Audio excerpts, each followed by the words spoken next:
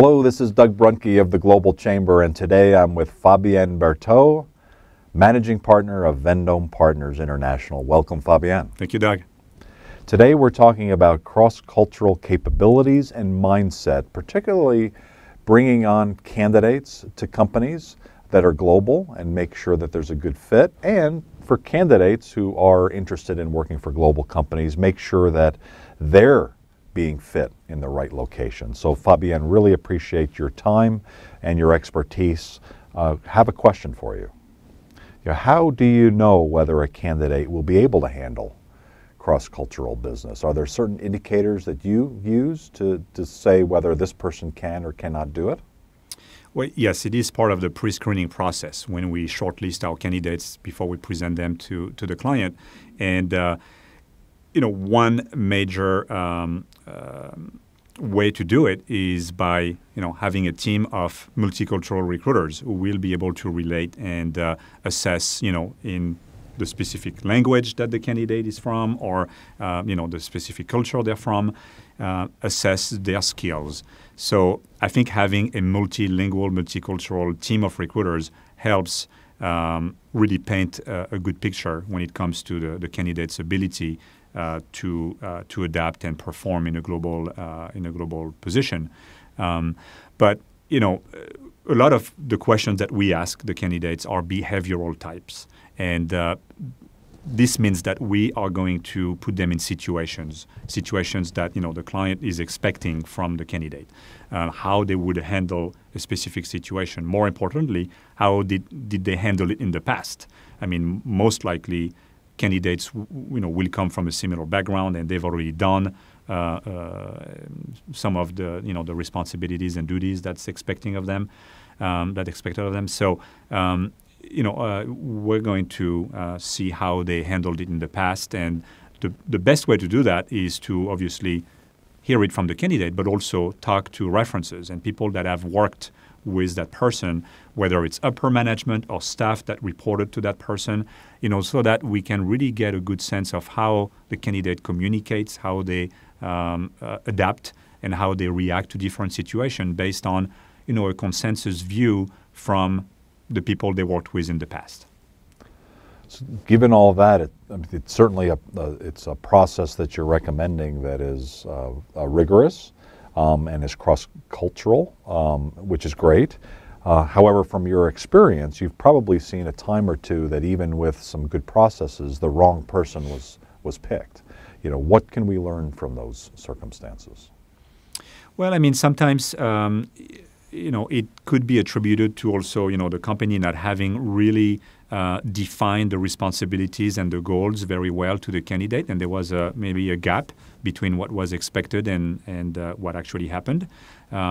But yes, sometimes also on the candidate side, I mean, you will have examples where the culture fit is not what they expected. And again, I think a good way to remedy this is by having as many people from the client, the company, involved in the recruiting process. So the candidate, can know before they make the decision to join the company, they'll know the team. They'll have talked to, their direct reports and their supervisors, and they'll really have a good sense of who they'll be working with on a daily basis. I think too many times companies tend to make a decision by just interviewing or having very few people interview the candidate and not really put the candidate in a situation of their future job environment. And I think candidates, especially in a global environment, they need to really get a good sense of who are the different team members I'm going to work with. How am I going to be able to communicate effectively, especially when it's different culture involved. They need to have a lot of information given to them before they can make that jump and that decision. Are there additional factors involved when we think about an expat type of assignment? Are there additional factors involved when you're looking, or a company is looking to place someone in an expat situation where they're actually maybe with their family living in a foreign country and doing that foreign job? Well, I mean, obviously, the relocation assistance is a big question that comes up when somebody needs to move, even across states, but especially from a different country. So we need to make sure that the relocation and the assistance is in place. Most of the time, a question of a work visa, might come up, and this is obviously a big hurdle. And it is important to know that for very specific types of responsibilities and positions, it is not an issue, but for the big majority of positions out there, it is. And companies will naturally gravitate toward, people who already have the necessary, paperwork and job visas, to be able to join the company, as opposed to going through the process of sponsoring a candidate. So this can be an issue, and this is something that global candidates will face at some point. So these are somewhat personal questions to some extent, right? Because with expat assignments, very often they fail because of a family issue. Right. And so just like in any international position, that can happen, right? There can be some family situation, health issues and whatever. Does a company have a right to ask and to probe around what the family situation is for a candidate? And how do you guide typically people on that, both from the company's standpoint of how to understand it, and then from a candidate perspective that perhaps maybe has some issues, and they may even be worrying about disclosing or not disclosing those? Sure. I think it's also a question of culture. I think some in Europe, when we work with European companies, they tend to be a lot more direct in terms of making sure that the family situation is okay. In the U.S., it's a little taboo. So I think the companies rely on companies like Vendome Partners, where this is the groundwork that we do. And before we present a short list of candidates, we want to make sure that we understand the intimate situation of the candidate. And frankly, they are usually a little more open, discussing and sharing this information with us. Because the company, the client and the company does not have to know all the details, but when we present a candidate and we assure them that everything is in place, they're ready to go, we know the facts. The companies don't need to know all the details, but this is part of our pre-screening process and making sure that we only present a short list of candidates that are willing and able to take the position. Great thought there. Undoubtedly, the whole process that you've talked about here for cross-border is just so critically important. What, in conclusion, what advice do you have for companies?